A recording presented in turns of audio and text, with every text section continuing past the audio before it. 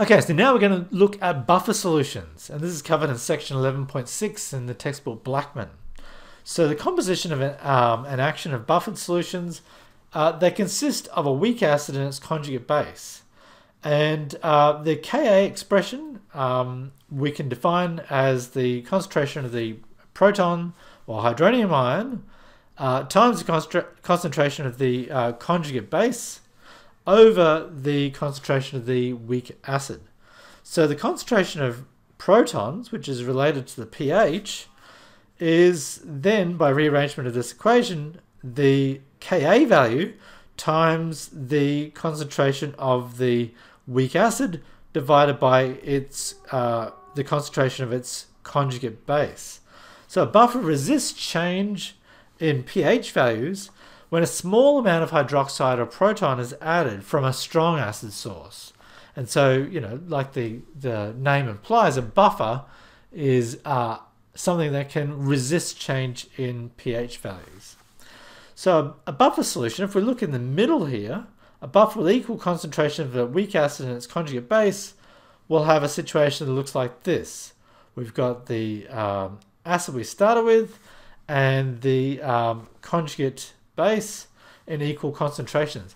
If we then add some of a strong base like hydroxide to this, we'll change the amount of each of these. A small amount, but the pH overall won't change a whole lot. If we add some proton source like a strong acid, we'll go in the opposite direction, but the pH won't change a whole lot.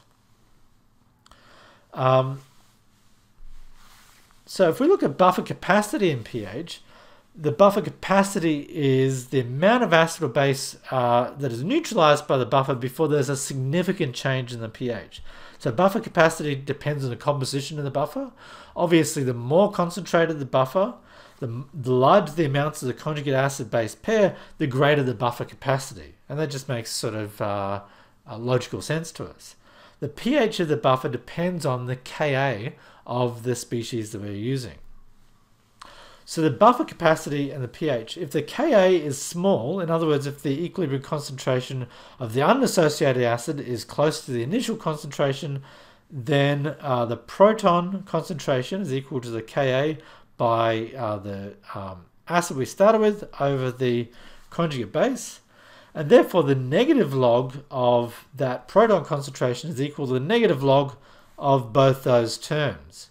So negative log of the Ka minus the negative log of those two concentrations.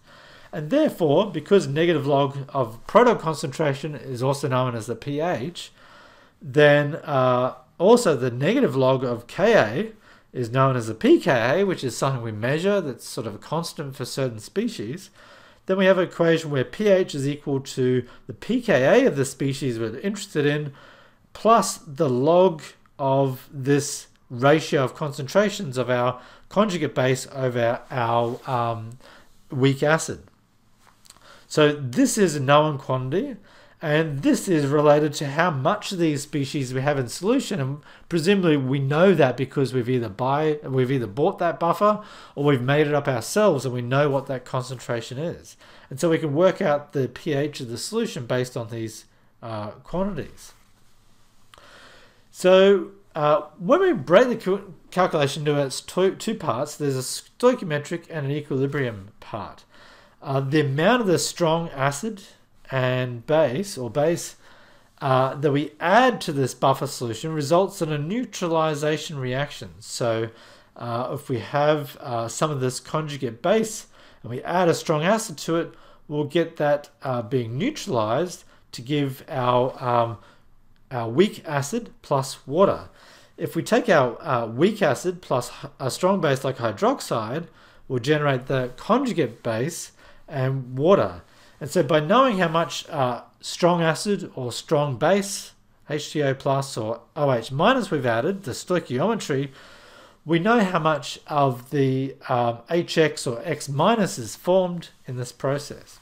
So looking at this diagrammatically, we've got a buffer containing this weak acid and its conjugate base. If we add a strong acid, we're going along this route here. The neutralization will involve this equation. then we can recalculate the amount of the weak acid and its conjugate base that we have in solution, and we can use those values to calculate the concentration of protons, and that tells us what the pH should be. Okay, so if we add that strong acid or base to a buffer, we can work out these parameters, and we come up with what's been called the Henderson-Hasselbach equation, which is a very important equation when you're dealing with buffers, which happens a lot, not just in chemistry, but in biology, in labs all over the world that deal with chemicals, because we often want to have a pH that's defined in a narrow range that won't change if we're adding acidic or basic species to it. And so this is used a lot in biology and all sorts of other lab situations, environmental labs as well. So the Henderson-Hasselbach equation is that the pH is equal to the pKa plus the log of the concentration of the conjugate base divided by the concentration of the weak acid or conjugate acid, depending on how you want to look at it. So we might want to do a titration of a weak acid with a strong base to find out what the concentration of that weak acid is. So if we titrate acetic acid with sodium hydroxide, before any base is added, the solution only contains a weak acid. So the pH is actually going to be not that low. So a strong acid will have a very low pH. So a very strong acid might have a pH of 1, like hydrochloric acid, at the right concentration. The pH of a acetic acid solution might only be a pH of 5 or 4 or 6 or something like that. So not particularly far removed from the 7 that we'd have of neutral water.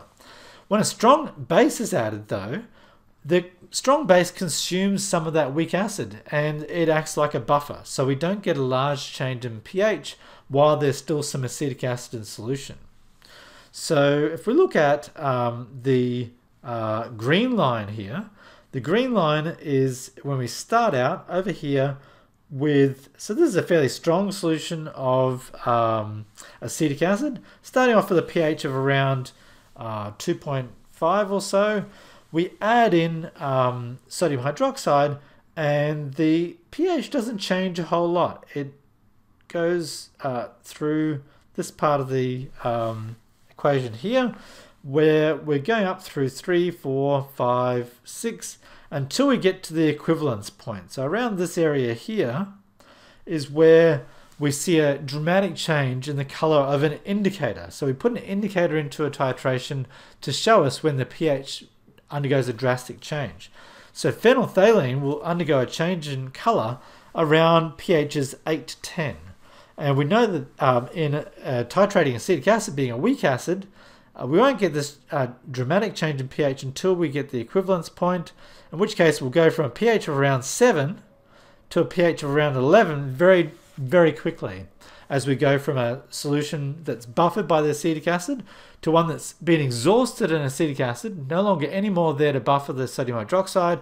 And so every extra drop of sodium hydroxide is drastically changing the pH of the solution.